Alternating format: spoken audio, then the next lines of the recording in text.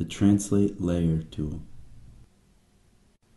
This tool will translate all objects on the layer that you have selected. So, unlike the Translate Points tool, which will only translate the points you have selected, the Translate Layer tool translates everything on the layer.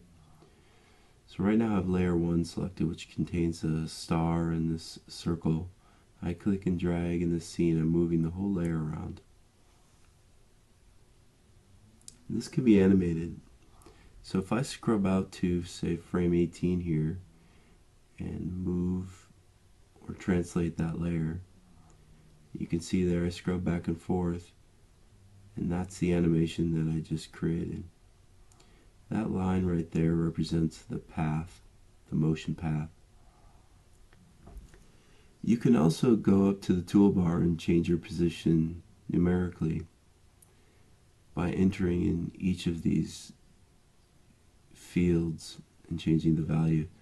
So I'm using the scroll wheel on my mouse here, and the X and Y and then the Z is in 3D space, so it's moving closer or further away. Here I hit reset that back to beginning. We'll go to layer 1, and there's a path here, and we can turn visibility of that path on or off. We can also flip horizontally or flip vertically on the layers.